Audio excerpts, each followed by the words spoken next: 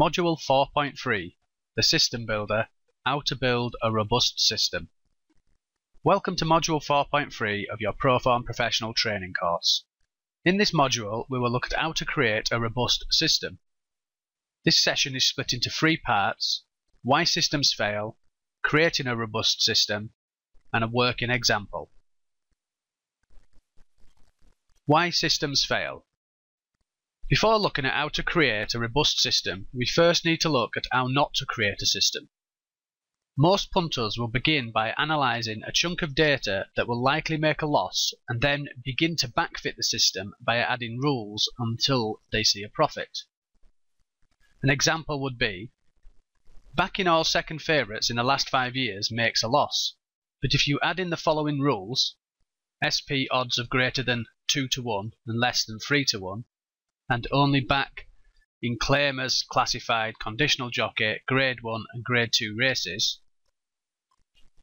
then this would now be a profitable system, with 80 points profit and a 30% strike rate over the last 5 years.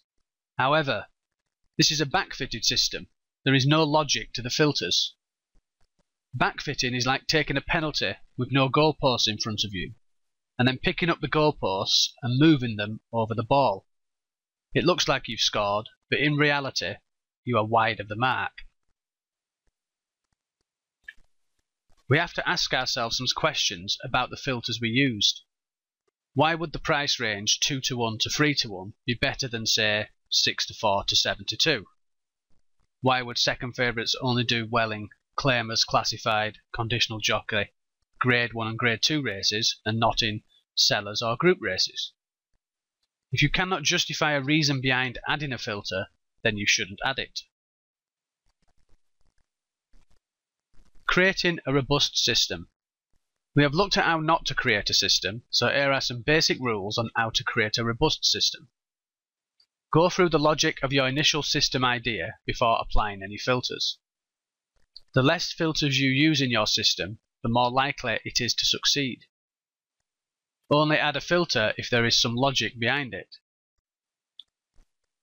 The less specific your filters are, the better. Use the System Builder output fields to help quantify your system. We will now expand on the last point of the robust system rules above. When you run a query in the System Builder, you are returned not only the profit and loss of the system, but many other variables. Some of these are key to helping you quantify a system. They are PL Betfair, this is the profit or loss to Betfair SP after commission deducted. The return on investment to the profit loss Betfair. Expected winners, the number of winners the system is expected to produce, which is calculated from the odds of each runner converted to a percentage chance. And note that the expected winners should be at least 5. This ensures your sample size is big enough. The AE index indicates if a statistic is good or bad. It is the actual winners divided by the expected winners. An AE index of 1 means that the statistic is performing as expected, less than 1 and it is underperforming, and more than 1 and it is performing better than expected. Chi-score. The chi-score tests the robustness of the system you have run. A chi-score of above 4 shows a backing or laying system is robust. Note that the chi-score is not meaningful unless the number of expected winners is above 5. The System Builder glossary in the members area goes through these in more detail along with the rest of the fields and the filters in the System Builder. Working example. Chester draw. I am sure the majority of you know there is a draw bias at Chester Racecourse, geared towards the low-drawn horses. This is due to the tight nature of the course and because horses are on the turn throughout. So we have a logical starting point for a system.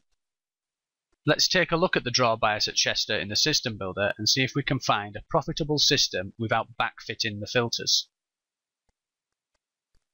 So we are already in the System Builder, and let's first of all analyse Chester Racecourse by draw. So in the presentations we choose Draw and run the system. This will look at all races at Chester through the entire scope of the database and present the results in draw order. And we can see straight away draw 1 and 2 both produce a profit to Betfair SP after commission. They have a good return on investment. They have made a profit to SP. The AE index is above 1.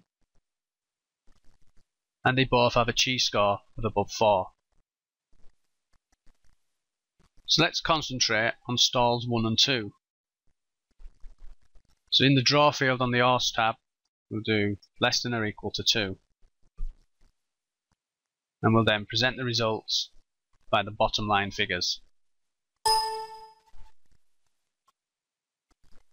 So we can see there's been 447 winners from 2,473 bets, an 18% strike rate, a large profit to Betfair SP, a decent profit to SP, a decent AE index score, and a very good chi score. So even without any further filtering, this is a decent solid system. And if we present by year, we can see how it's performed over the years. And we can see there has been profits in just about every year, just 3 years where it was a loss. Now we wouldn't need to add any more filters to this, but there are some logical filters we should look at. For instance, if we present the results by the number of runners in the race, because our system is using stalls 1 and 2, we'd be backing 2 horses in every race. So it'd be foolish to look at 2 horse races. And the 3 horse races add very little to the bottom line. From 4 horse races onwards, the AE indexes are above 1, so we would leave those in. So I would say this is a logical filter, and we could take out races with less than 4 runners. So in the race tab and the runners field, we would only look at races when it's greater than or equal to 4 runners. And if we run that again now, you'll see they've disappeared from the report. So this is a logical system using Chester, horses drawn in the first 2 stalls, in races with 4 or more runners. And looking at the bottom line profits on a year basis, there would be no need in adding any more filters to this system.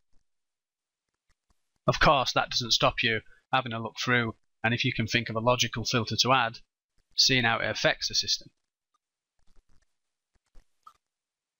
Well, that's it for Module 4.3 training session. This module should help you when creating new systems or tweaking existing ones.